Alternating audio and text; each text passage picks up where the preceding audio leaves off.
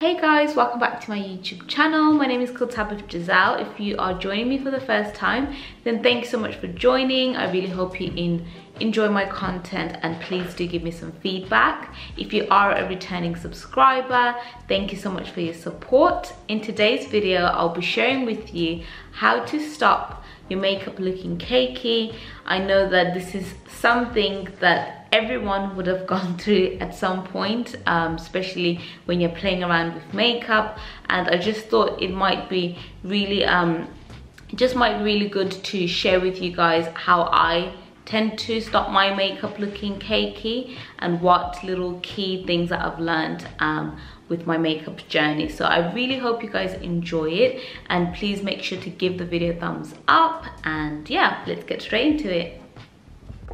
So guys, the first thing that you want to make sure you do for your skin before applying makeup is to make sure you hydrate.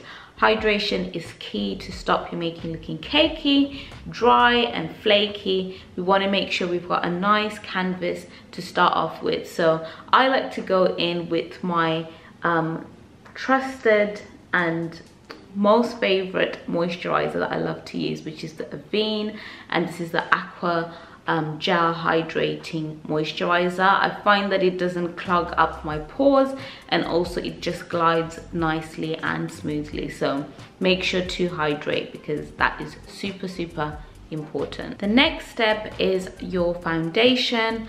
I always think that using a light to medium coverage foundation is better because it's not going to be too thick, it's not going to be too heavy on your skin. And also when I apply my foundation, I like to just use about 3 pumps. 3 pumps is the max of what I will put on my skin.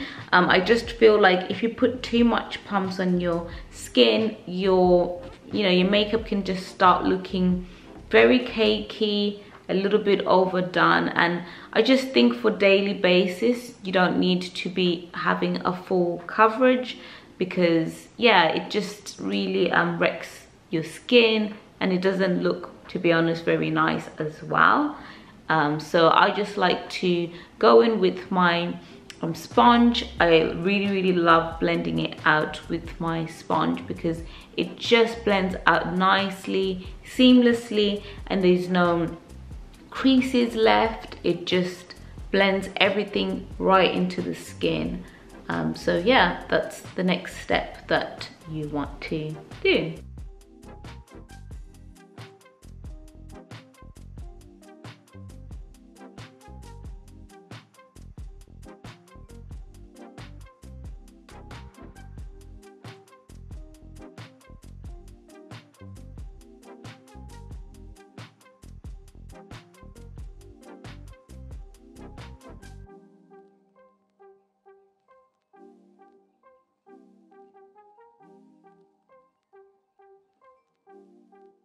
I also forgot to mention that the foundation that I'm using is the Light Reflecting Foundation from NARS. I like foundations that are hydrating and not too drying, because I feel like the more you use matte foundations that are drying, the more your skin can become cakey. If you guys just look and see the finish of this foundation, it is just really nice. It's breathable, it's light, it's covered my imperfections, but as well it looks like I just have skin on top of skin, if that makes sense. It doesn't look like I've got a thick layer of foundation.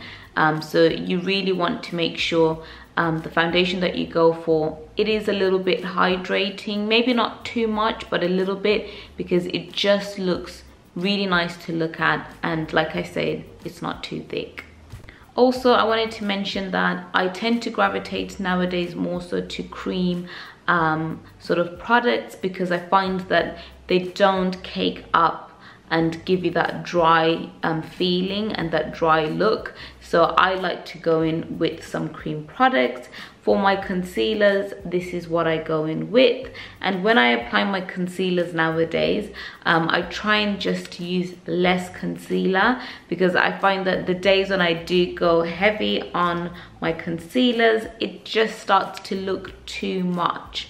and it builds that cakey look, especially when you apply powder. It just doesn't settle very nicely. So this is the amount of concealer coverage that I like to go in with, just like that, and then on the areas where I highlight. And then I do the same thing with my contour. I don't apply, you know, huge lines and huge like amount of products on my skin, because you just don't need that. A little goes a long way, and a little looks better than having too much products on your face.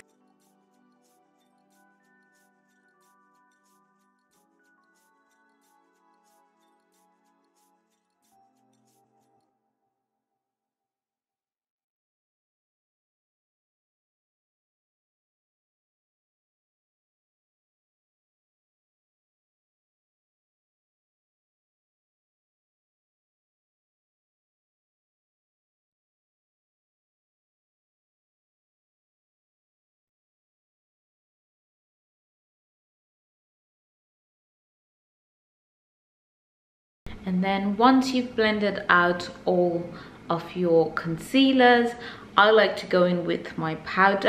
And when I apply my powder nowadays, I don't allow it to sit and bake for ages and ages, because I found that doing that as well adds the cakiness and just makes your skin look really dry, and even actually makes you look a bit older. So what I like to do is I just apply the powder onto the areas that I'm setting my makeup, as usual, like that. By the way guys, if you want to see how this powder is, what this powder is all about, I've got a link that I will put at the end of this video. I did a review on the Laura Mercier powder, in case you might be interested in buying it. So what I just do is pop the powder everywhere that I'm setting. I know it looks a bit crazy, but it will all come together.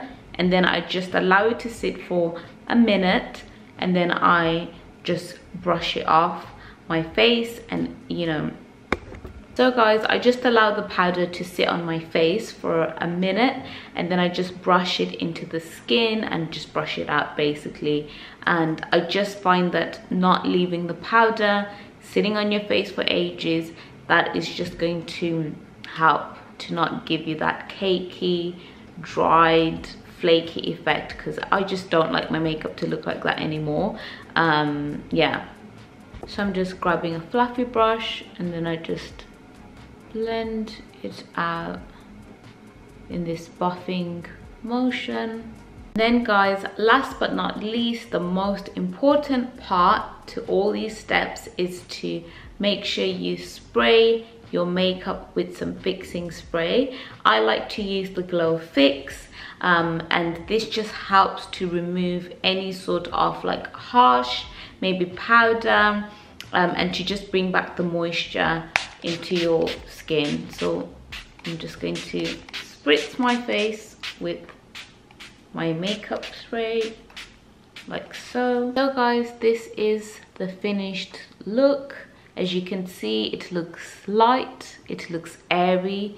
Yes, I do have makeup on, but it doesn't look cakey. It just looks like a nice finish. And I think that for daily, you know, regular days and just daily basis, you don't need to be putting makeup that is thick. I think using less product makes your makeup look much more nicer than going in with too much full coverage. So yeah, these are just the tips that I wanted to share with you. I hope that you guys found them useful. Do give me your feedback in the comment section below, because I always appreciate your feedback. And also give it a thumbs up if this is the type of content that you'd like me to do more on and to cover on. But yeah, I really hope you enjoyed it. All the products that I've used, I'm going to put them in the description box below, so do make sure to check it out. And thank you guys so much for watching, and I'll see you in my next one. Bye dolls. Mwah. Bye.